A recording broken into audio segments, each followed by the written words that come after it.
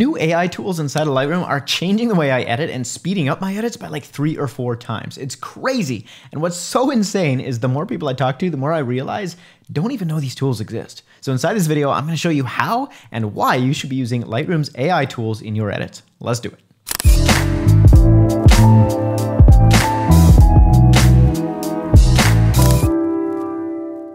What's up guys, Ryan here at Signature Edits. Inside this video, we are diving into Lightroom's AI tools. Now, first off, if you haven't upgraded to the most recent version of Lightroom CC or Lightroom CC Classic, make sure you do it because that's where these new tools are available, all right? Now let's do a quick crash course. I'm gonna start at the beginning if you've never used any of these tools before, and then we're gonna unpack the different layers. I think you're gonna wanna stay tuned because these tricks are going to really change your edits if it's anything like what they've done for mine. All right, let's hop into Lightroom. And first off, just do a brief overview. I'm gonna hit K on my keyboard, pull up a new mask and show you this guy right here. All right, so the kind of oldest update that Lightroom first introduced AI into the system was with this select subject mask. You've probably used it before. It allows you to really quickly and easily select your subject in one click. And this was a game changer when Lightroom came out with it because previously you had to go ahead and do this all manually. You literally had to go and grab your brush and just brush over your subject and make that selection. Took a long time. You could use the auto mask. Most of the time it didn't work very well. However, once they added this, it allowed you to do cool things. You could select the subject, and if you don't already know this trick, you hit the apostrophe key and you could basically select the background. So that was really cool. You could darken the background and you could select your subject, add some mask to the subject. However, it had its downfalls. The first thing was that when you did that, you had to select the entire subject. You couldn't just select one person in the photo. Second, sometimes Lightroom just didn't know what you were trying to select and it just didn't work at all on that photo. However, their most recent update added several things. You can now select the sky, the background, or people separately, which is really cool. So let's go select people. Now you can see if you haven't already updated this version of Lightroom, it allows you to select individual people. Really cool. Now this isn't the time-saving part. It's not the mind-blowing part, but you got to bear with me because this is going to show you an all stack on top of each other. Now, what's amazing, the most recent version, you can now apply different masks to different parts of the bodies. You can select just the face, just the body skin, just the eyebrows, just the eye sclera, which is the white parts, the iris and pupil, the lips, the teeth, the hair. Really cool, powerful features. But what a lot of people don't realize, and this is the powerful secret, is you can actually create presets with these selections that are AI powered. So let me show you what I mean. Let's just select our people in this photo. Let's grab all the people in the shot, all right? Or in this case, just to save some time, we're gonna go create mask and select subject, all right? And make an adjustment. So we're gonna grab, say, a little bit of contrast, maybe raise the shadows a bit, the whites a little bit.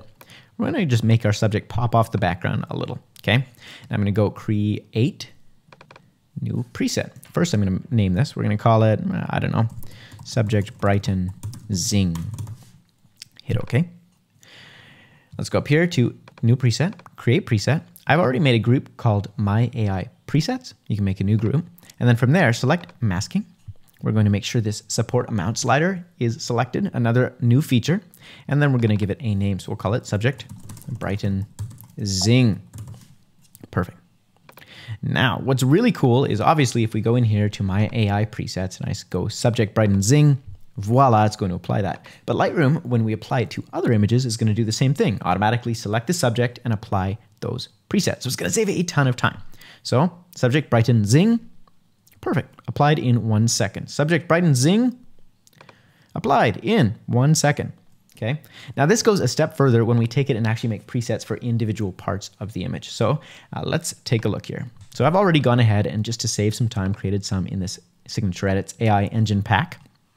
And we can see we've got all these different ones I've made. I've made ones just dedicated to selecting the background, just selecting the sky, just selecting different parts of our subject. So we want to make the subject brighter in the image. Select that, bam. 2 seconds, we can brighten our subject, darken the background, right? Or let's say that the lighting is a little bit too harsh. Let's grab this photo. Say the light's too harsh on them, we can hit HDR soften. And that's just going to raise the shadows up, lower the highlights, smooth out the skin tones, and really just compensate for overly harsh lighting. We can also do things like, well, standard portrait adjustments. So we can go in here and say, okay, in 1 click, let's just enhance the irises. And everything is on a slider. So just like that, we can really enhance our portraits, but we don't have to go in and manually touch things up anymore. It's really quick, really simple. So hopefully you see the powerful nature of this and how you can use it already. I'm gonna keep going and show you some examples that are super awesome, super creative, but If this has been helpful so far, do me a favor, hit the thumbs up button and make sure to leave a comment below. Let me know, where do you see using this, and are there ways you're already using this I haven't covered so far? Okay, so let's thicken the eyebrows. Let's soften the skin, add some texture to the hair, maybe enhance that a little bit more. Make the lips a little bit more red. There's no teeth, so we won't widen those, but we are on a white background, so I've gone ahead and already created one. A layer that's just going to go ahead and raise the highlights, raise the whites, lower the contrast, the clarity, the texture, and it's going to make that background pure white. Now, you may be noticing, okay, well, that's great, Ryan. This is on a white background. Cool. However, one, it doesn't blend, so we'll add a little bit of contrast to make it pop. Two, we've got this light softbox in the way of the image. So we need to fix that. All right, let's go ahead and grab our, what's it called? Spot removal tool. So we had the heel and we had the clone stamp.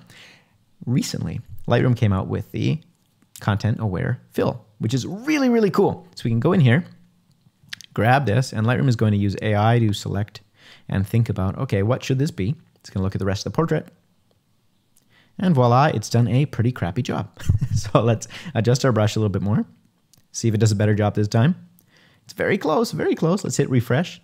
And what's kind of cool is it'll keep trying. So this refresh button is really nice. It hasn't nailed it, so I'm going to delete that. We'll try and make the size a little bit bigger. It's going to think. And of course, for the demo, obviously Lightroom is still working on this. It's still improving over time, but can't have everything, I guess. It works sometimes. There you go. Other times, not so much. But this is a time saver compared to using the clone stamp when it works. I'll say that. All right, so let's grab this one. Same kind of idea. I'm going to apply a basic preset just to show you what's up. So this is how fast I can now edit a portrait and do a full retouch. So there's a nice preset to starting things up. Let's brighten this subject just a little bit because I want to have a really nice dark background.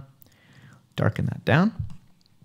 Let's make sure we expand this image to make it nice and big for you so everybody can see. And then you can apply these things individually. So I can soften the body skin, enhance the irises, widen the eyes a little bit, or a lot of bit, thicken those eyebrows, make the face skin nice and soft, and add some detail and texture to the hair. I can do that one thing at a time, just like that. Or you can stack these effects. So you can actually grab all these layers, make sure you label them so you have separate control later, and then go up, create a preset. We'll call it My Portrait Touch-Up. Bam. Select everything, go create here, and voila. Next time, I can literally just go in here and grab my portrait preset from my AI presets. And everything's done in one click. Like, super quick, super simple. It's amazing. And what's cool is this isn't just a normal preset where it's applying a standard look to everything in the image. It's analyzing and finding those layers and those masks for you. So you don't have to go through and select the hair, select the face, select the eyebrows, select the whites. Like, that saves you 10 minutes per image pretty easily if you're taking your time and doing this in detail like you were before. So mind blown. Okay, let's take a few other some looks at some other things we can do. One of the things I love to use these new presets for is background adjustments. So I've made a whole different series of them. One is for darkening the background, adding color, make it lighter and airier, make the background a little bit hazier, add some depth to the photo. And of course, if we have some sky, we can use a sky darken. So let's go in here, reset this photo. This is in beautiful Lake Louise, I think. No, yes. Yeah, Lake Louise. Anyways, so let's make it a nice preset to start. Add a little bit of exposure. And of course, I'm recording my screen, so Lightroom is struggling a little bit. And the thing is, by the time the subject is exposed, well, our background is a little bit, we've lost the vibrancy, right? So first off, we can start by just going with make color pop. That's going to grab everything except for our subject, make it pop a little bit, and we can turn that up or down. Then let's go down here to Sky Darken.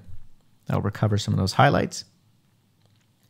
Nice, and you just have to decide how much of that you want. Do you want to take it too far? It's up to you. I tend to take things way too far. My advice for you, definitely when you're applying these presets, is play with it, apply it to where you think it looks good, and then take it back 20%, because that's typically where it actually looks good. Your eyes just are so excited that you tend to take things too far when you're starting out. I still do. Okay, and now let's go in here to our brush. We're going to use the content aware fill on this girl right here, because obviously the image is not as great with her in it. And previously I would have had to use Photoshop for this, and now I can literally save myself a trip. That's not a perfect edit. However, it's reasonably close. Like, I can work with this. I can then go in here maybe and do a second pass.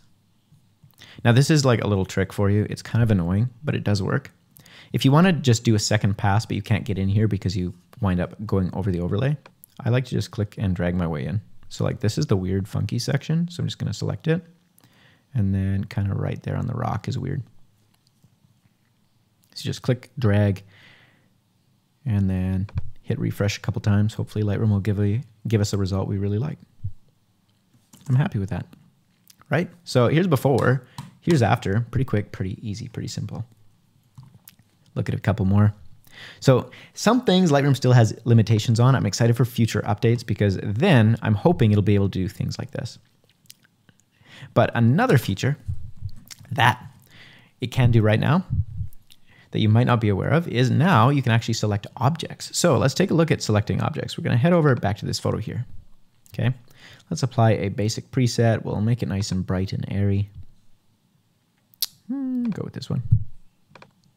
Okay, darken it down a little bit, grab our background, and let's say we want to make it more airy, so we'll do that. Now let's say the bench, I just want it not quite so bright, or I want it brighter. Well, typically you would have to grab that with a brush and it just wouldn't be very accurate. Now you can go create new mask, go object, and use this little rectangle or the brush.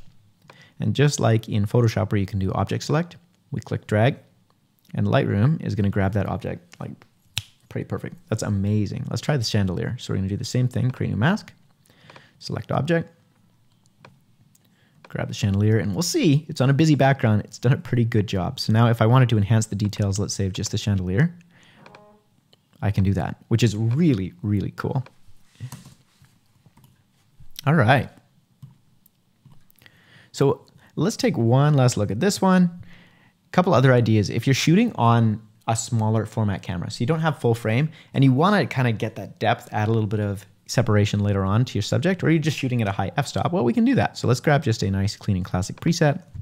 We'll darken things down. That looks good, but let's say I want to make it a little bit more shallow in the background. This is one of my favorites I've made. It's called Vintage AI Bloom.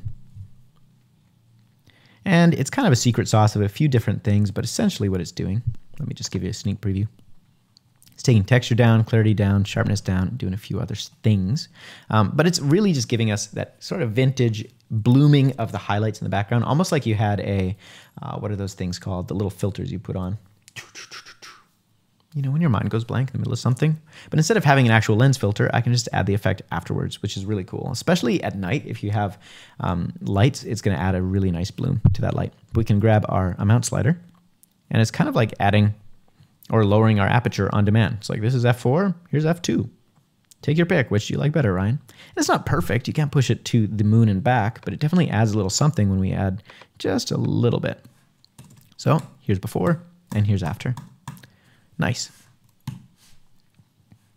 Okay, these guys, let's go ahead and apply, maybe darken the sky down a little bit because it's pretty bright. And let's add a bit of a bloom. Maybe make the color pop a little. Increase our exposure slightly. And then we definitely have some harsh light on our subject. So let's just go with this HDR soften. Right, so we've gone from here to here. Really nice. Okay, this is a great example of how you can use the sky brush or sky replacement, not sky replacement, sky editing. So I've made one in here called Sky Darken, and that'll do exactly what it says.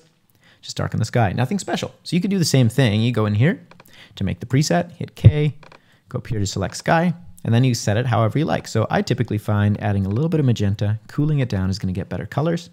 Well, of course, we'll take the highlights down, the shadows up a little bit, whites down a little bit, maybe the blacks up slightly. Then I like to take the texture, the clarity, and the dehaze down just a bit. And that's because typically when I'm shooting a sunset, I always find I overexpose part of it and blows it out. And where you have the blowout, you get these like really harsh lines. So doing that kind of compensates for that and smooths things out just a little bit. So you can see here's the mask before and after. Right, we've recovered some nice color, but I don't want to have to do this every single time, especially if I'm playing around getting the perfect color, adding some overlays, whatever, right? We can even add a color overlay. Why not? Add a little purple to our sky. Just a bit. Okay, So we've got our sky with purple. Go in here, create a preset. And now forevermore, we can just have sky with purple whenever we want. And we can adjust the amount, which is so cool. So you can grab different sunsets and apply the sky with purple, the perfect amount, dialed in without having to do any masking. It's amazing. Back to the AI content aware fill. Well, we can go in here, get rid of all these balloons. Times. I don't know if it's still thinking or if it's just doing a terrible job. That's quite funny. Oh, maybe because it's 98%. Let's see. Does that fix it? No. How odd. So you can see, nothing is perfect. And I would hate to pretend like it's going to work perfectly for you every time, but that's a thing. Okay, let's go ahead in here. We're going to go sky darken. Maybe AI bloom. Let's brighten our subject a little bit. Oh, that's too much. Let's dial that back. I'm going to warm up our photo overall. Somewhere like that. And then we can maybe soften her skin just a little bit. Good. Now I do wish you could select just their clothing. I'm not sure if you can. Let's take a look. So if I actually go into the mask panel here, select people, person. It doesn't let me select their clothing. And that's one thing I'm looking forward to them adding in the future, because it'd be so nice if I could just select her dress and add some pop and color to that. As it is, I'm going to have to go in here manually, brush it. A little bit of highlights, some whites, some contrast, and some saturation. Okay, so in a few clicks, we've managed to do some pretty complex edits, and it's just going to save you so much time. Let's do one more portrait. I think you're getting the point by now, but just because it's fun and awesome. And by the way, if you want to practice some of this by yourself, you need some images, head to signatureedits.com/free-raw-photos. There are free raw files for you to actually play with and kind of figure out exactly your style and what you like. Okay, so there's a signature edits, moody and cinematic look applied. Now let's go in here and let's really take it to the next level by adding a background darken, bloom out the back, perfect. Let's maybe soften the subject just a little bit and go through. Maybe let's just hit apply all, save some time. Perfect. So a few clicks here to here. Now they're pretty bright, so I can darken it down even more.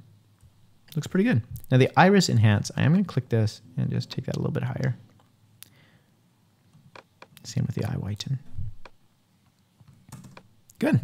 So from here to here in clicks rather than in minutes. So if this has been helpful, can you do me a big favor? Can you hit the like button? Make sure to subscribe if you want more content like this and leave a comment. Really helps me out.